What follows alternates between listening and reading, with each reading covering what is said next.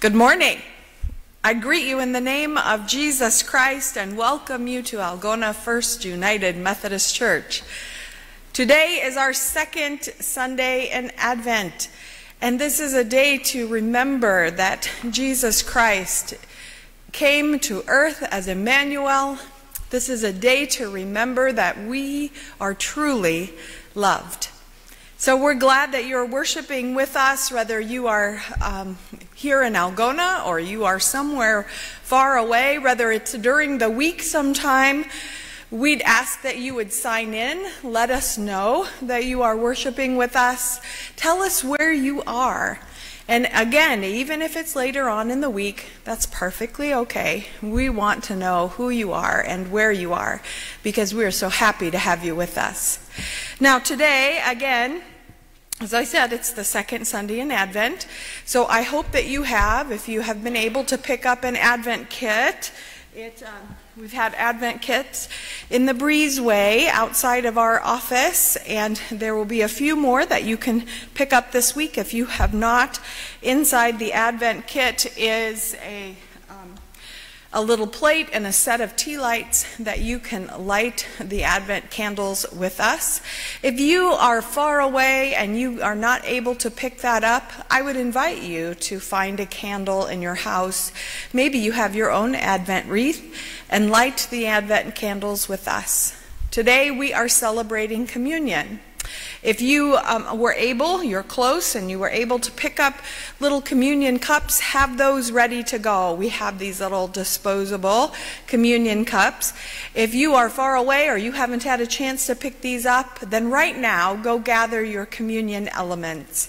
A little bit of grape juice, a little bit of bread. Somebody this week told me they didn't have any grape juice, so they ended up with, I think they said another kind of juice, an apple juice or something, and that's perfectly fine. That's perfectly fine. God is happy that we are together taking of the Lord's Supper and remembering the body and the blood of Christ and the sins that are forgiven. And if you don't have any of those elements, as Pastor Karen says, then be blessed by the liturgy that we offer to you today. Now, if you do, you have been able to pick up a communion kit. In that communion kit is our call to worship, so find that. If you don't have the communion kit, the call to worship will be, I believe, I hope, up on our screen. And so I would ask that you say the bold part, and I will say the lightened part, and let's begin our worship together. The earth is the Lord's, and the fullness thereof. For he hath founded it upon the seas. Who shall ascend into the hill of the Lord? He hath clean hands and a pure heart.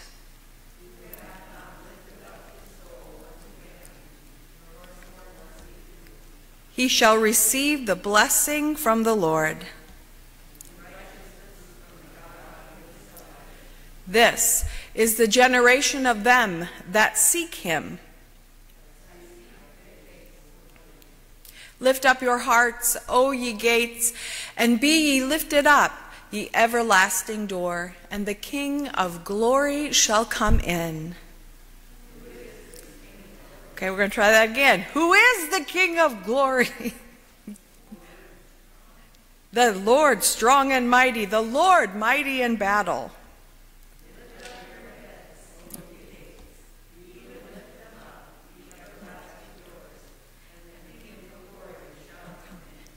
Who is this King of glory?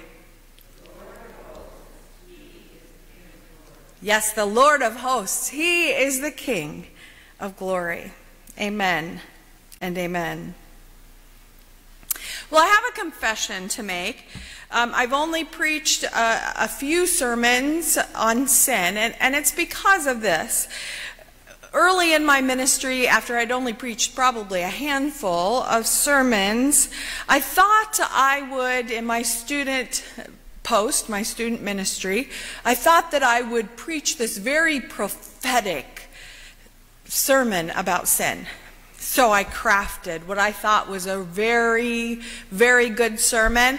I used the 7 deadly sins, and I weaved those into Scripture, and then I had examples, and I had all kinds of ways that we sin, and I ended with, repent, all ye repent.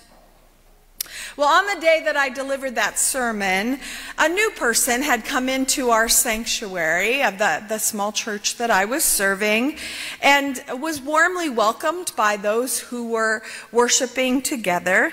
And at sermon time, I had felt really confident about this sermon. I had worked on it. I was a theologian. I'd gone to seminary while I was still attending seminary. I thought I had this down.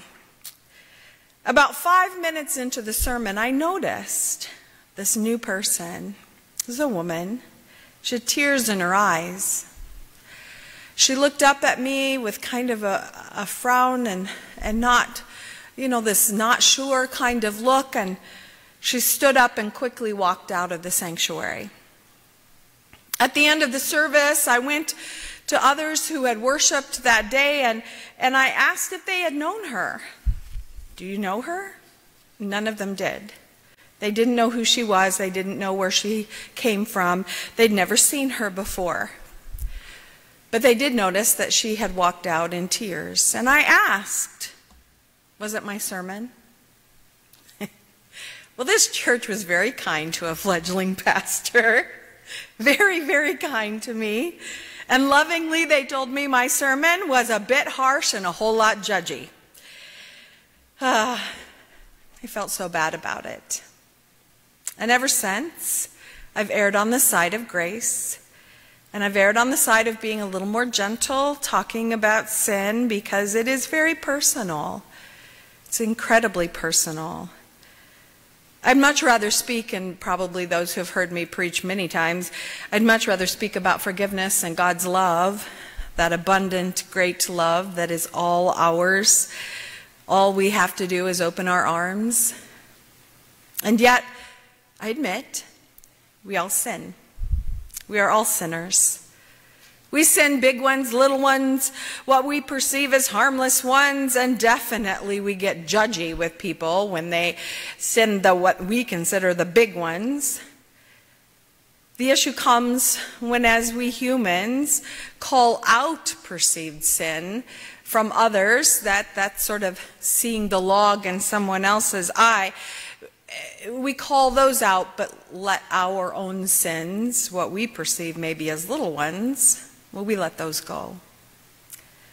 We can immediately see those sinful things and actions in other people and justify the actions within ourselves. What we forget, though, is that God does not weigh sin. Sin is sin, whether we think they're little or big. According to God, sin is sin. We must understand then, or try to understand, what is sin. And we're working on, actually, through this book, Incarnation. It's by Adam Hamilton. He is a pastor in Leawood, Kansas, at the Church of the Resurrection. And by the way, I'll talk to you about how you can join us this afternoon in studying this book together on Zoom. If you're a Zoomer, a Zoom person, there has to be other names for Zooming. But Adam Hamilton says this, and this is on page 52 of this book. He says, as we think about being saved from our sins, it might be helpful to first define sin. In both the Old and the New Testaments, the words most commonly translated as sin in Hebrew, hada, and in Greek, harmonisha, I may be pronouncing those wrong, mean to stray from the path or to miss the mark. So for his definition, mean to stray from the path or to miss the mark. This implies that there is a right path, a mark, or an ideal that we're meant to follow as human beings, a path, target, or mark we routinely struggle to remain upon or to hit. According to this definition, we often step off the path that God has laid out for us, and that's sin. In Micah 6:8 in the Old Testament, that passage lays out what the path looks like. This Micah 6:8 says, God has told you, O mortal, what is good and what does the Lord require of you, but to do justice, to love kindness, and to walk humbly with your God. So to stay on the path, one must practice justice, love in kindness, and walk humbly with God. For most of us, we can say it. It's pretty easy for these things to come out. Yes, I'm all for justice. Yes, I'm all for kindness. Yes, I'm all for being humble with God. However, that path can have lots and lots and lots of obstacles that pull us and push us off the path. Most generally, Adam Hamilton reminds us that those are usually temptations. Temptations pull us away and cause us to have trouble or to cause others trouble. To stay on the path, we are reminded that we must rely on God even when we find we cannot help ourselves.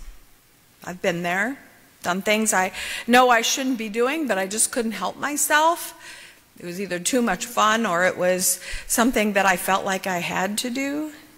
We've all been there. So Adam Hamilton reminds us that we're not alone. He reminds us of the Apostle Paul, the man who wrote much of the New Testament. In Romans 7, the Apostle Paul says these words, I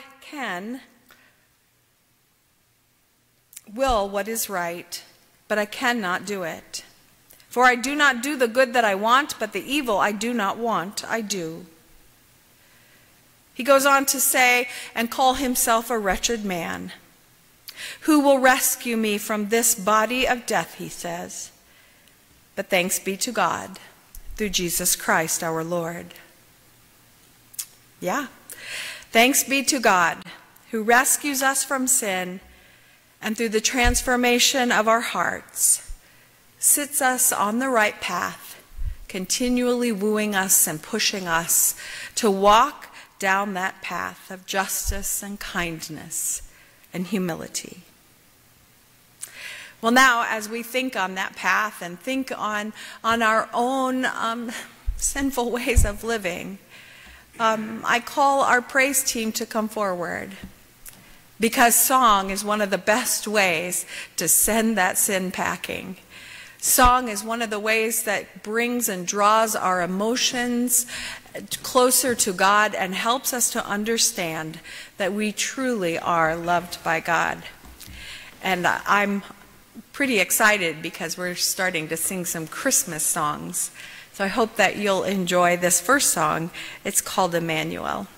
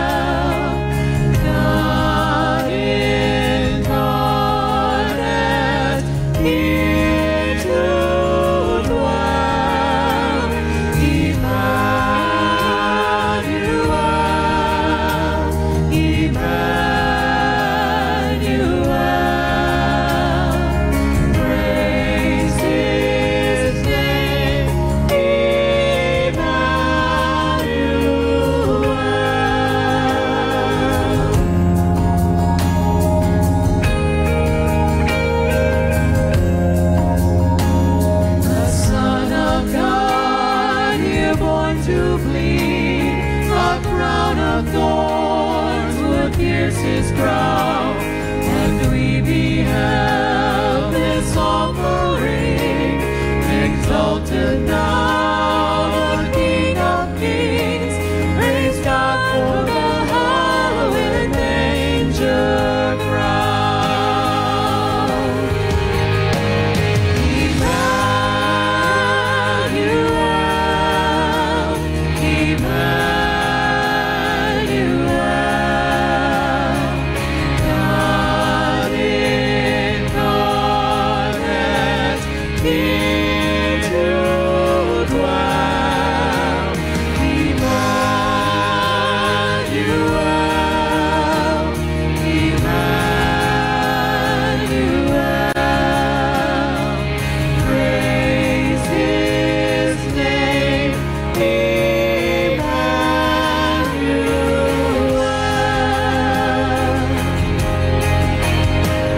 Oh, praise his name, Emmanuel.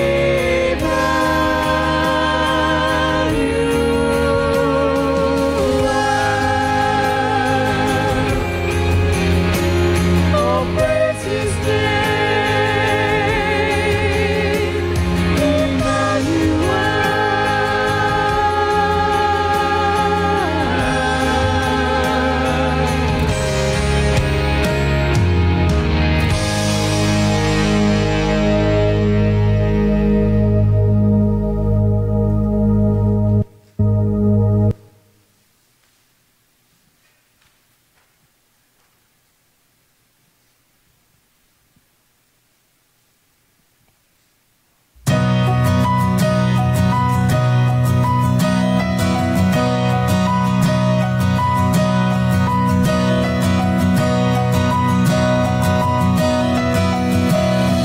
follow the star to a place unexpected. Would you believe after all we projected? A child in a manger, lowly and small, the weakest of all, unlikeliest hero, wrapped in his mother's shawl, just a child. Is this who we waited for? 'Cause how many kings step down from their thrones? How many lords have abandoned their homes? How many greats have become the least for me? How many gods have poured out their hearts to romance a world that is torn all apart? How many fathers gave up their sons for me? Bringing our gifts for the newborn Savior, all that we have, whether costly or meek, because we believe. Gold for his honor and frankincense for his pleasure, and myrrh for the cross he'll suffer. Do you believe? Is this who we waited for? How many kings step down from their thrones? How many lords have abandoned their homes? How many greats have become the least for me? How many gods have poured out their hearts to romance a world that is torn all apart? How many fathers gave up their sons for me? Only one did that for me.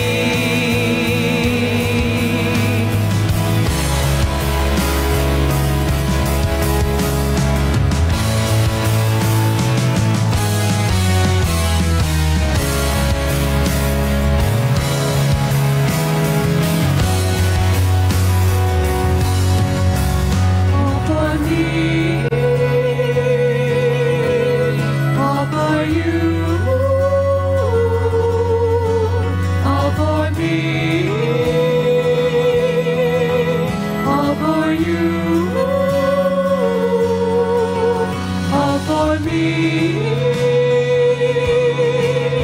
all for you, all for me, all for you.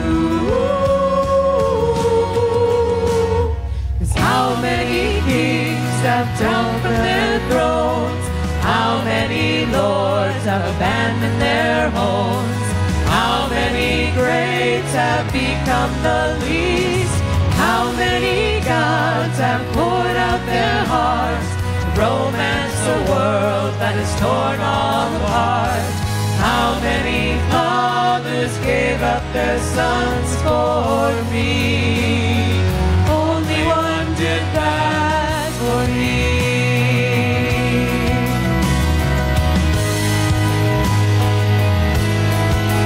All for me,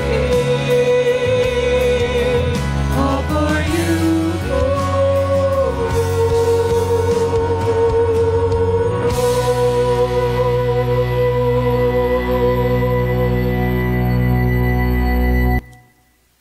Let us pray.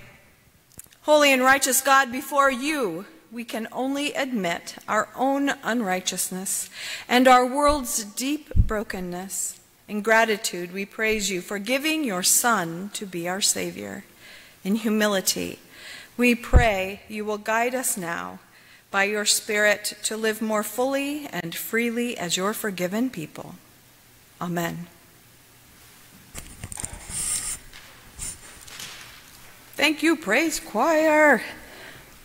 Now, I hope that you have your Advent candles ready to go. I'm going to grab this little one over here.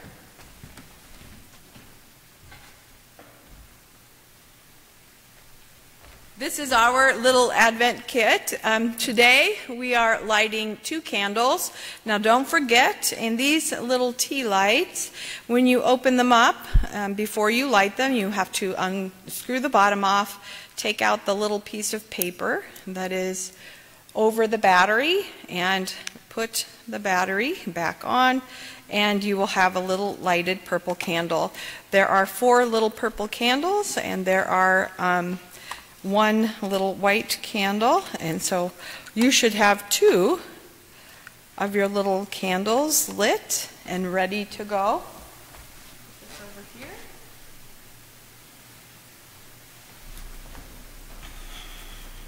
As we light this second candle for Advent, we remember these words from Scripture. Do not be afraid. Look, I bring you good news. Wonderful, joyous news for all people. Your Savior is born today in David's city. He is Christ the Lord. Whether we look out to the world around us or into our own hearts, we recognize our deep need for salvation. We light the second Advent candle to signify our longing for a rescuer, a helper, one who will deliver us from sin, from despair, and even from death. Jesus, you are our Savior. So let's light on our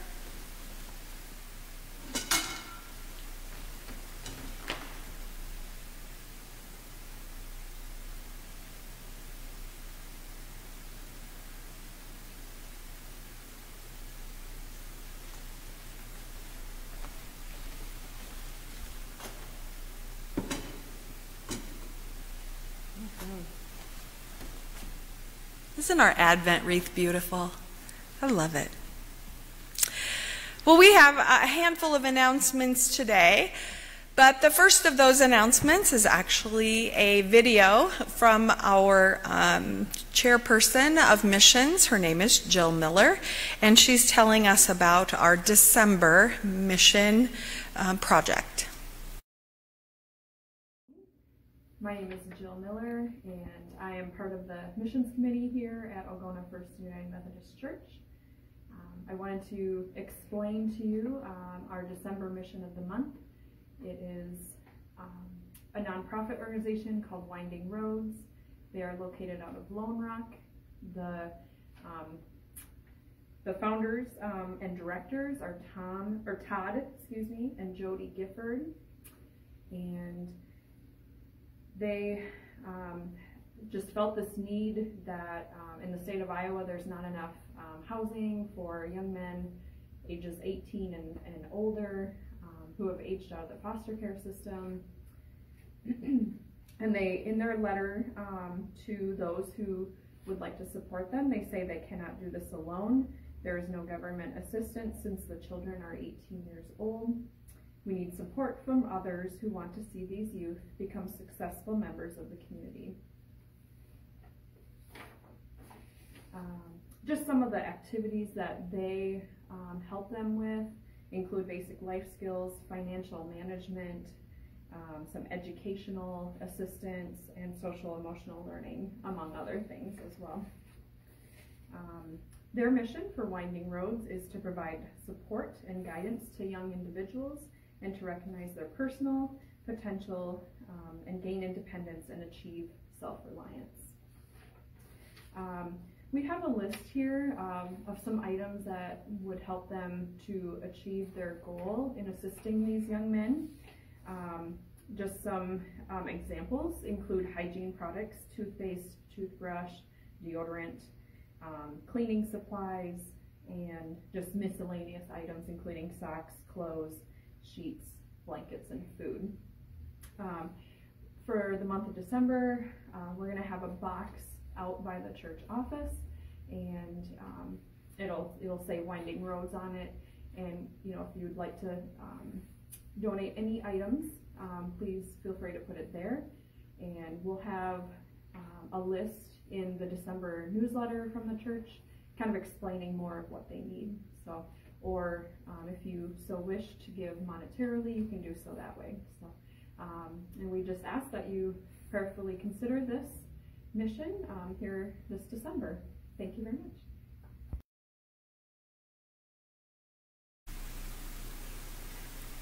Thank you, Jill, for telling us about Winding Roads. It is such an important ministry that is locally and in our area in Lone Rock.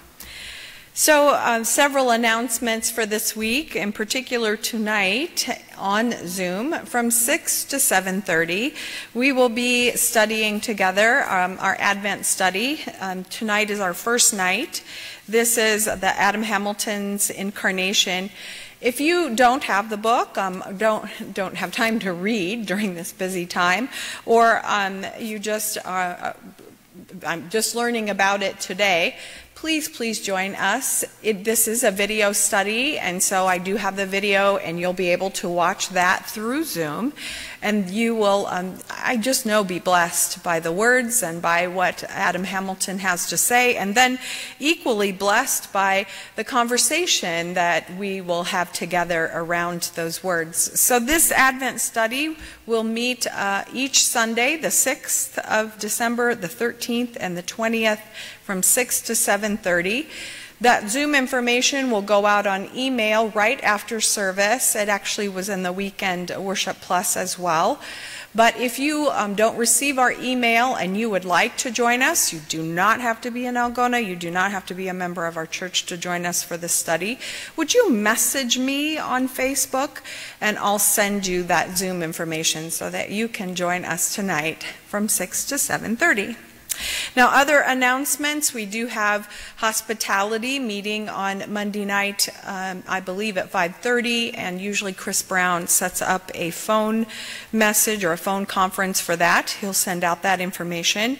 And then on Tuesday night at 5 o'clock, Staff Parish will be meeting on Zoom, as well as 6 o'clock Missions will be meeting on Zoom, and that information will also go out again this week so that you can join them. It was also in the Weekend Worship Plus. Wednesday night at 6 o'clock, we continue, there's a group of us that continue to work our way through a book called Riding the Dragon. Now, each of these chapters are pretty much standalone chapters, so if you've not joined us so far, please do. We're on chapter 6 in the book, but come and join us and be blessed by the conversation. Every Tuesday we send out our devotion.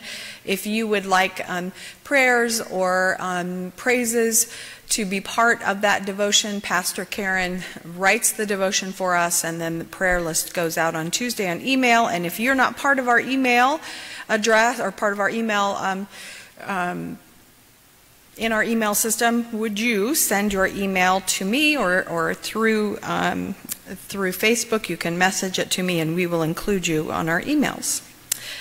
So right now, though, we have another anonymous piano player. Our anonymous piano player has turned to Christmas music, and actually it's not the Holly and the Ivy. I believe it's O Come, Emmanuel.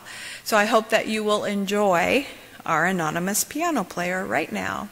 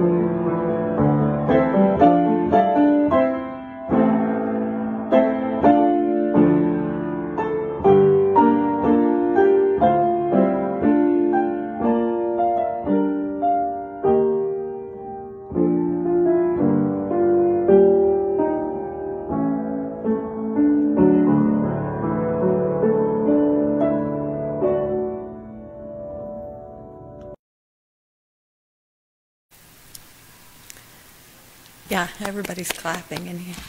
Yeah. Thank you, anonymous piano player. It's so beautiful. We hope that you play forever for us. Forever.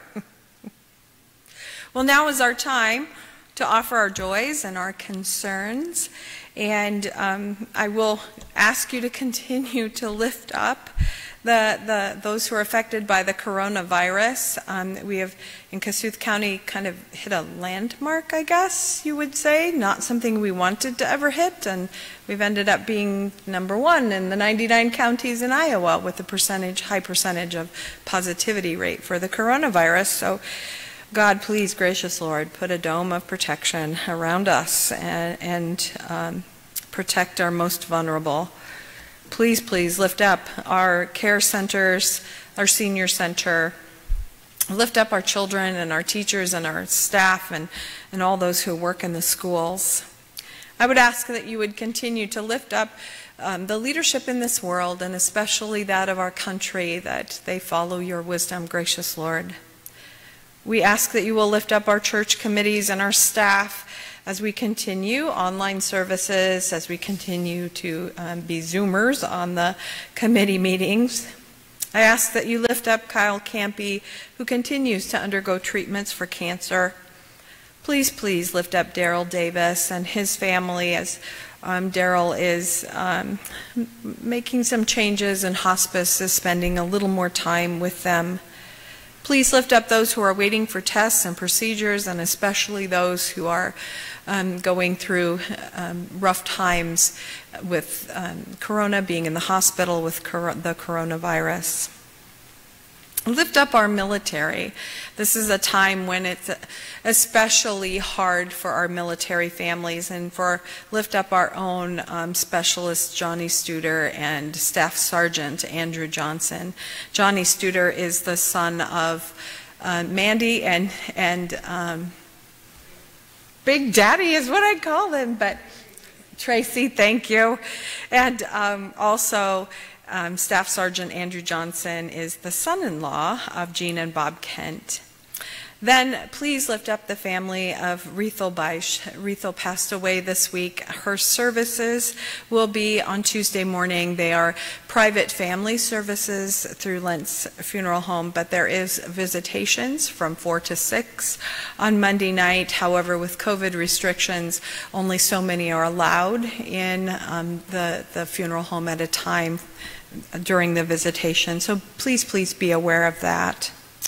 Also, I would lift up in praise and thanksgiving some news that I received from Pastor Karen yesterday. Her granddaughter, Cora Rick, or great-granddaughter, actually, she says, is the state champion in dance. And so she's a high school student, I believe, at Garrigan. And so we thank God and praise God for that and congratulate Cora and her family. And I know that there are many others who are in need of prayer. I know there are many of you who are praising and the many blessings that are being offered during this time. And so if you would like those included in our prayer lists, would you send those by Facebook or call the office, and they can be part of our Tuesday devotion and our prayer lists that go out to our church family and to those who are part of our email. During this time especially, I would ask that you pray for those who are homebound, not just those who are in the care center, but we have quite a few people who are just plain homebound. They just, because of the COVID restrictions, they just don't get out. Right now, though, I would ask that you would take a moment of silence and to feel God's presence, to offer those prayers that you personally have to offer to God. We'll then follow this with a pastoral prayer. Normally we pray the Lord's Prayer, though. This time we're going to save that for during our time of communion. Let's take this moment in silence.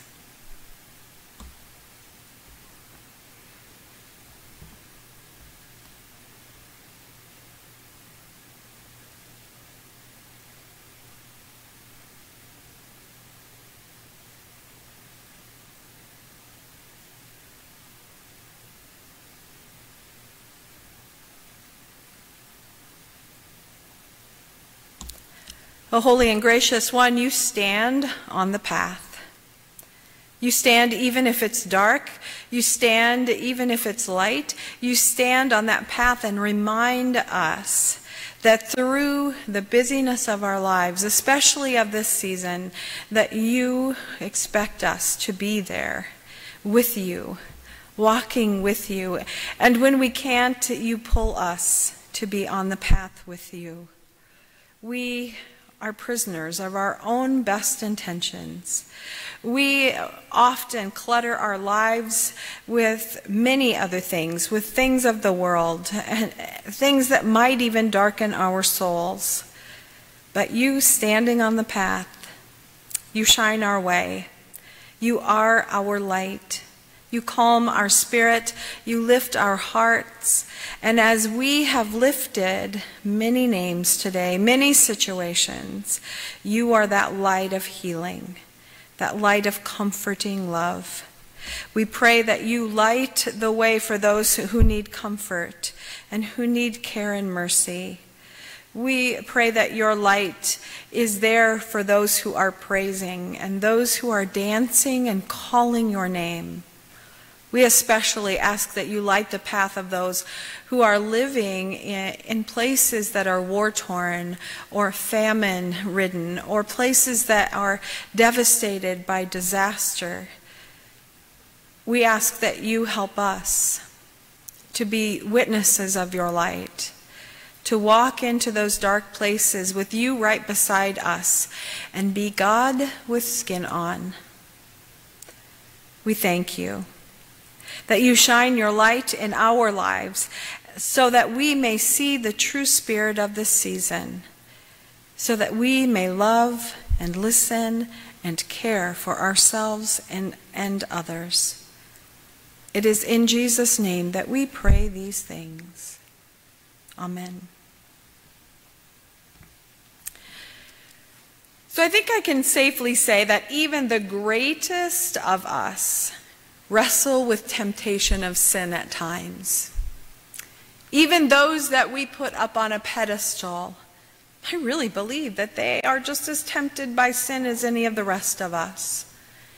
And we who are Christians, we pray in the Lord's Prayer that we'll pray in a little bit. We pray these words: lead us not into temptation, but deliver us from evil. For many of us find ourselves in the grip of sin. We seek help with a particular issue that is a problem for us, whether it be an addiction or a habit that is not sending us down the path of righteousness. Maybe it's an unhelpful way of thinking about the world or someone else. Whatever it is, many of us, when we find that we have these unhealthy ways of doing things, we seek self-help books.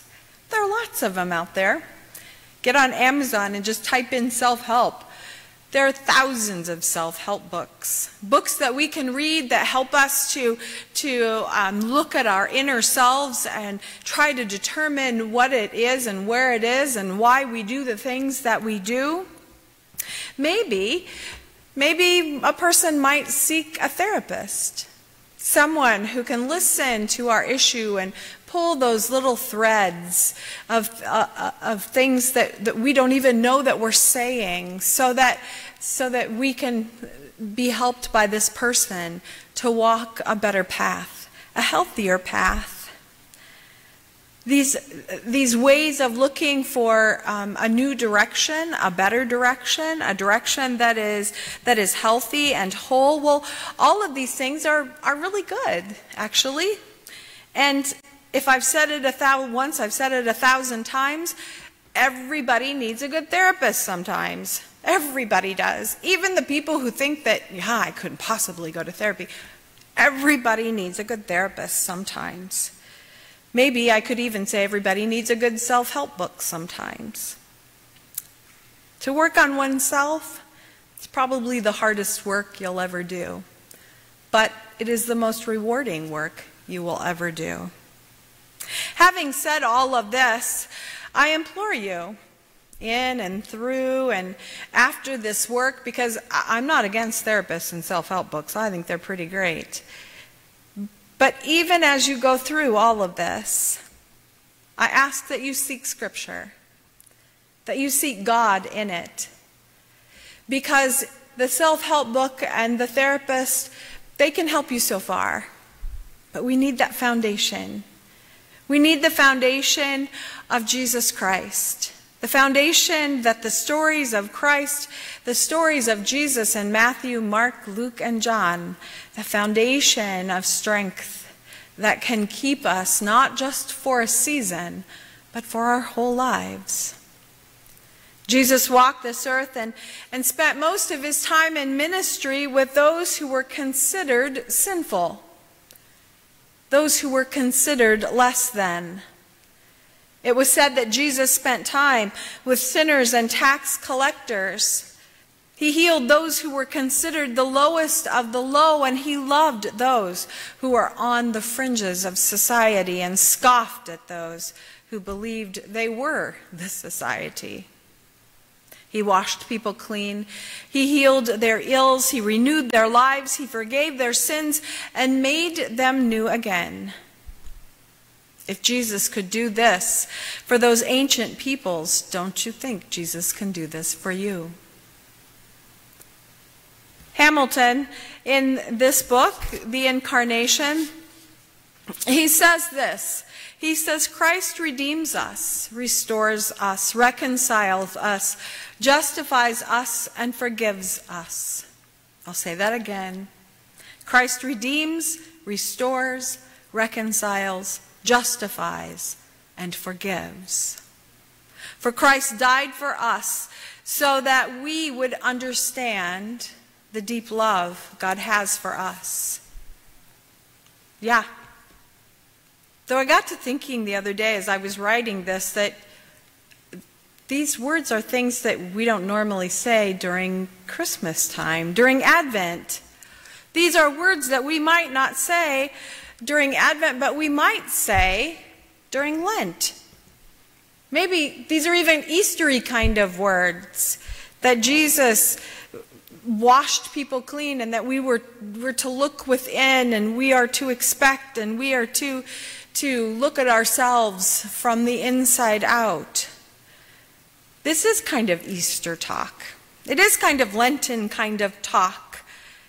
But isn't it true that without the sacrifice that Jesus made for us, we probably wouldn't be celebrating the birth of Christ?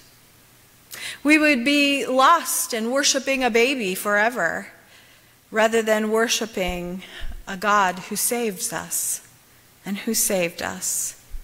Jesus' birth and death are tied together, and without these, we would not be able to live as a people who serves a God who values us so very much that he would give his own Son for us, for our sins. So no matter what has pushed you or pulled you off the path, no matter if you think this is really Easter talk and not Christmas talk, no matter what, or how you have sinned, or how you think you have sinned, Jesus finds value in you, and he gave his life for you, because you are the beloved. You are God's most valued creation. You are loved. So now is our time to give of our tithes and our offerings, and the giving highlight for December is Christmas decorations, and you can see that we have lots of our beautiful Christmas decorations up here, but I will have to say we do not have the great big huge tree that's over here.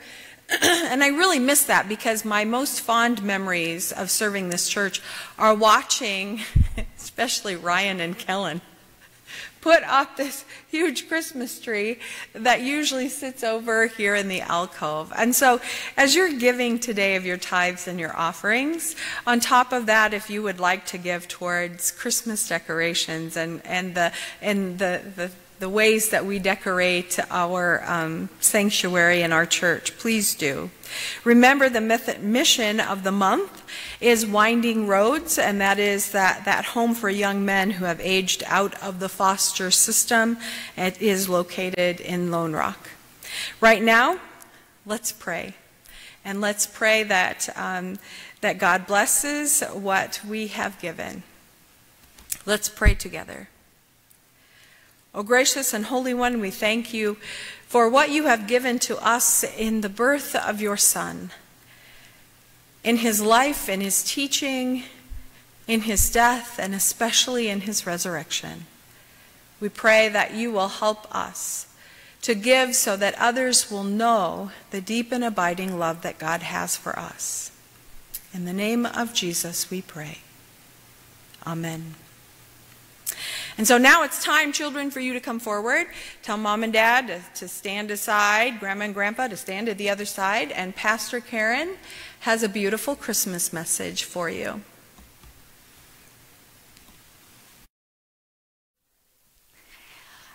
Well, it's the second Sunday of Advent.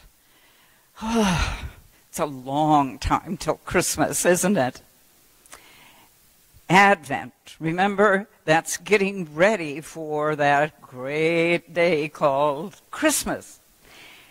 This past week you've been looking for the sights of Christmas. Remember my little angel?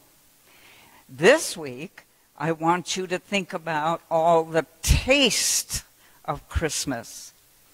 Have you made Christmas cookies yet? We do that every year at our house. Remember, you roll out the dough and then you take a little tin thing in the shape of a Christmas tree and stamp it down, and you put it on the pan and bake it in the oven, and then you get to put frosting all over it and sprinkles and chocolate and colored sugar. You ever done that? Oh, it's a wonderful thing to do, to decorate Christmas cookies. I remember one year when one of my granddaughters, who was 3 years old, after we'd frosted a lot of Christmas cookies and there was sprinkles all over the table, she decided to crawl up in the middle of the table and sat there in all the colored sugar and sprinkles. Cookies are a wonderful taste of Christmas. But a very special thing is the peppermint flavor of a candy cane. You have a candy cane at your house? This is a shaped like a cane, like the shepherds used, red and white stripes, to help remind us of that wonderful gift that God gave us at Christmas. So this next week, think about all the different tastes of Christmas and see how many you can find. Let us pray.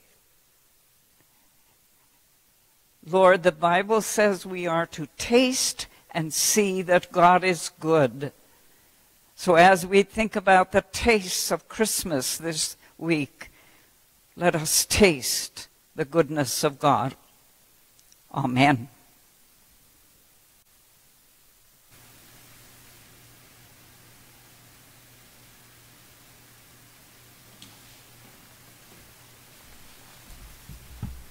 Our scripture readings come from Romans and Matthew, and again, Pastor Karen will share those with us.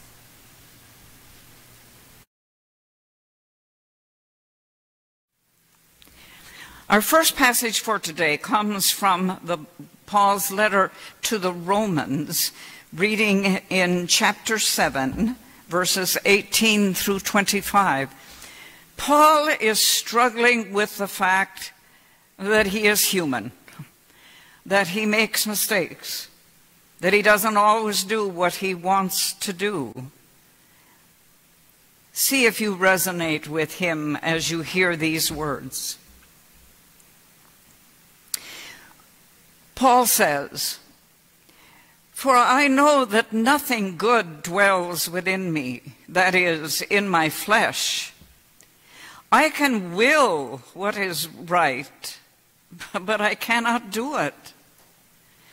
For I do not do the good I want, but the evil I do not want is what I do. Now if I do what I do not want, it is no longer I that do it, but sin that dwells within me. And so I find it to be a law that when I want to do what is good, evil lies close at hand. For I delight in the law of God in my inmost self, but I see in my members another law at war with the law of my mind, making me captive to the law of sin that dwells in my members. Wretched one that I am! Who will rescue me from this body of death? Thanks be to God through Jesus Christ our Lord." God's Word. Our second lesson comes from the Gospel of Matthew.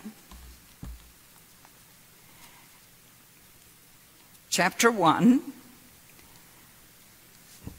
beginning with verse 18, very familiar and beloved words. Now the birth of Jesus, the Messiah, took place in this way. When his mother Mary had been engaged to Joseph, but before they lived together, she was found to be with child from the Holy Spirit. Her husband Joseph, being a righteous man and unwilling to expose her to public disgrace, planned to dismiss her quietly. But just when he had resolved to do this, an angel of the Lord appeared to him in a dream and said, "Joseph, son of David, do not be afraid to take Mary as your wife, for the child conceived in her is from the Holy Spirit. She will bear a son, and you are to name him Jesus, for he will save his people from their sins." The word of God for the people of God. Thanks be to God.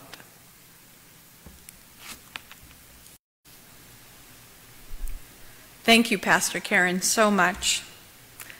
Well, fellow sinners, Adam Hamilton reminded me of several things. First of all, I'm loved. You are loved. He reminded me of something from years ago, the Helzberg Jewelers. They used to have those little buttons that say, "I am loved." I remember as a teenager going to, as a young kid, going to Southridge Mall in Des Moines and going to the Helzberg Jewelers, and friends would distract the people working there, and we would grab handfuls of those buttons and we would take them to school and pass them out to everyone. They said, "I am loved." The second thing I was reminded of is my favorite Christmas hymn. We've not sung it this year. It's called "Love Came Down at Christmas." It was written by Christina Rossetti. She had a lot of health issues, some mental health issues, and yet she wrote beautiful hymns of hope. And another thing that I'm reminded of, though not part of Adam Hamilton's book, is that a tradition that I started when my first little grandson was born. On the day he was born, I whispered how much he was loved in his ear. And from every day that I see him or I am able to talk to him, and now his little brother, Nolan, I tell them. It's a tradition. We start like this: Nana loves you, Papa loves you, Mama loves you, and Dada loves you. And we go through all the grandmas, other grandmas and grandpa. We go through the aunts and the uncles. We go through their kitties, and we go through their dogs. And we end with, "And Jesus loves you so much." And what's fun is that Bo has joined me in saying it to his little brother. You are loved. You are so very, very loved. I hope that this will remind you, as Adam Hamilton has reminded me. He writes, "You are loved regardless of what anyone else might say. You are loved regardless of how unloved you may feel at this particular moment. You are loved." It also reminds me of something that Adam Hamilton did not write, but that I noticed when I first came to Algona, First United Methodist Church, and that was during communion time. If Pastor Karen helped, assisted in communion, it was a privilege to watch her offer the bread to children. You know what she says? As she gives bread to a child, she says, she'll hold up the bread and she'll say, "This means that God loves you. This means that Jesus loves you." And the first time I saw her do it, I actually think it was Grace Miller. And she handed the bread, and Grace's little eyes and her face was all lit up because she knew that Jesus loved her. And not only that, she knew Pastor Karen loved her too. I'm going to, if it's okay with Pastor Karen, I'll probably never forget this and use this in my ministry going forward. You are loved. You are loved with a height and a depth and a width that you cannot even imagine. So whatever you believe you have done as a sinner, whatever you think you have done, even if you think what you've done cannot be undone, you are forgiven and you are loved. Know this during this Advent season, this time of waiting and expectation. And so now it's our time to offer communion to each other and to ourselves. And I would ask that you would now pray with me this prayer of confession. And you don't have the words, but if you would bow your heads. O merciful one, only because you call us and invite us are we able to come into your presence. We are awed by your majesty, humbled by your graciousness, and given to speak of our brokenness by your healing peace. You alone know the depth of our hurt, the pain of our guilt, and the tenacity to continue in ways which lead to more of the same. We place in your hands our tattered lives. Unsin us. Laser our guilt and open our ears to hear your word of liberation, that our minds and hearts might come together in wholeness to live the new life which is ours. Through Jesus Christ, to the glory of the Father, and in the power of the Spirit. Amen. And that actual prayer came from Pastor Karen.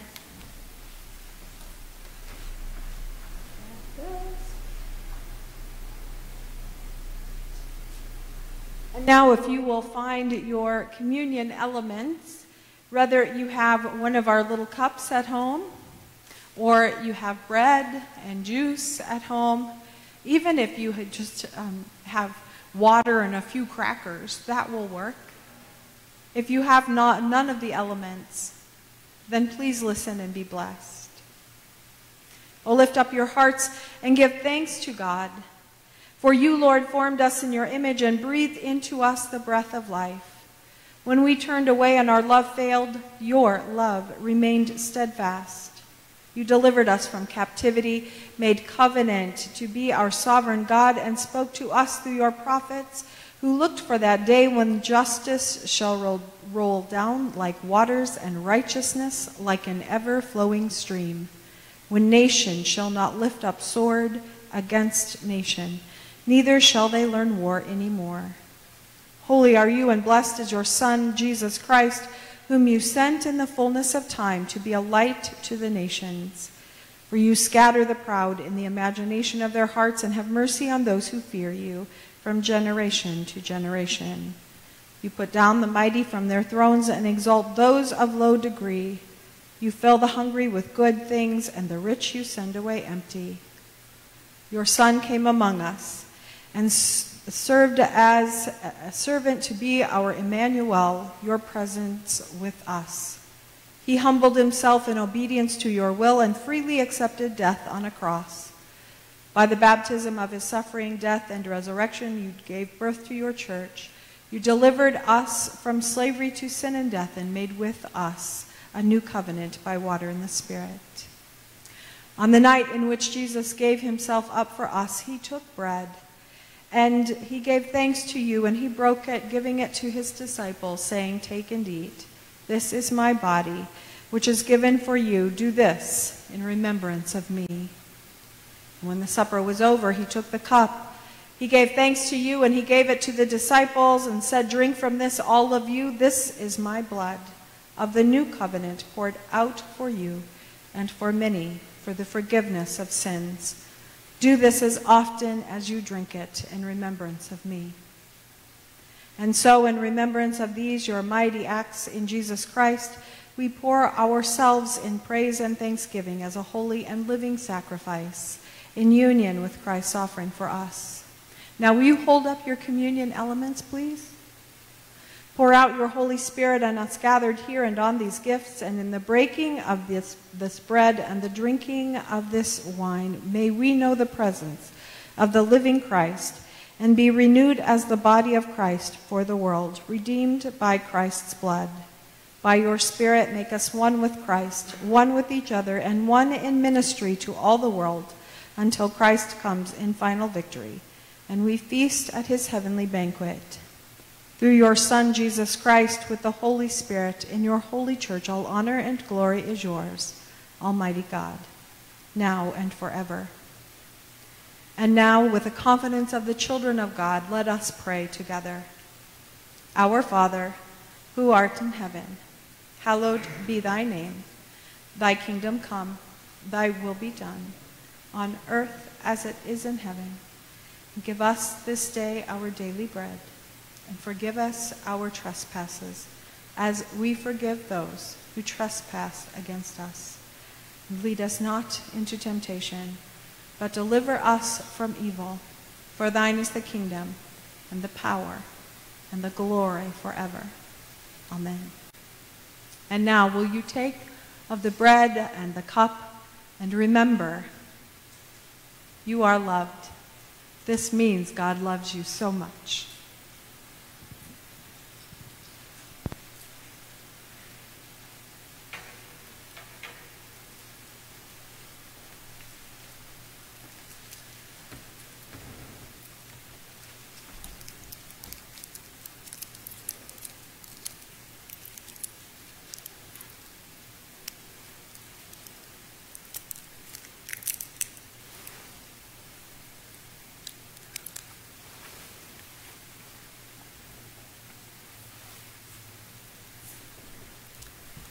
Now let us pray together. O Holy One, as we have shared this holy food together, whether we are here in the sanctuary, sitting at home, or sometime during the week, we pray that you will bless us with this meal, that it will sustain us and nourish us and remind us, even in the darkest of times, that we are yours and we are loved. In the name of Jesus we pray. Amen. And now will the praise team, will you come? And our last Christmas song is called Born in Bethlehem. And if you will listen to the words, it definitely talks about the birth of Christ and the death of Christ, and how these are tied together, and how through them we are saved.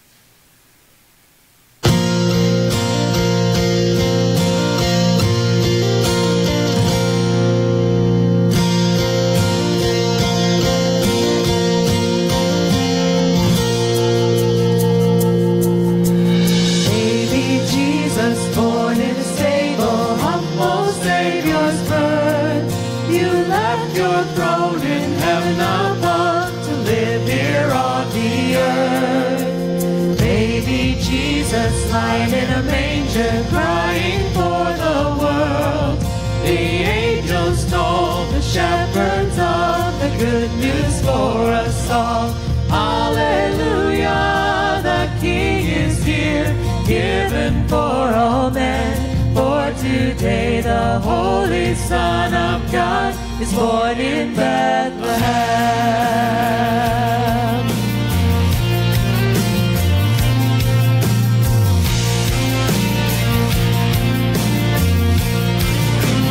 Come now, Jesus, and you saints, all peasants and all kings, and bow before the earth's Redeemer. Let all voices sing.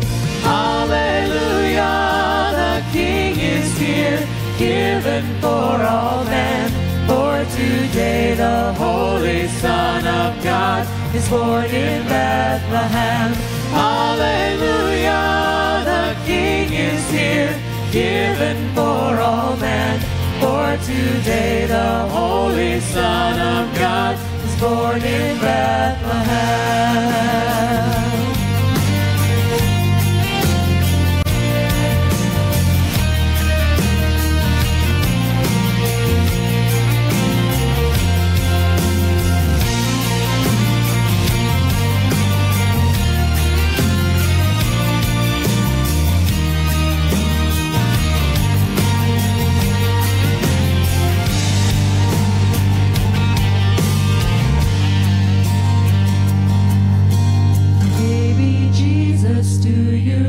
You'll die for all our sins. Don't be afraid, for in 3 days you will rise again. You will rise again. Hallelujah, the King is here, given for all men. For today the Holy Son of God is born in Bethlehem. Hallelujah, the King is here, given for all men. For today the Holy Son of God is born in Bethlehem.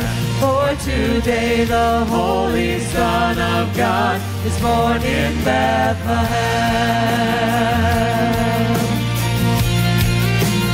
Born in Bethlehem.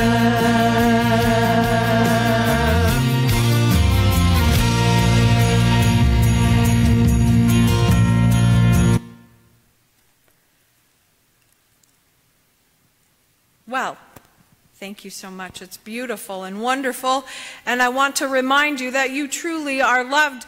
The verses of this song, this hymn, this love came down at Christmas.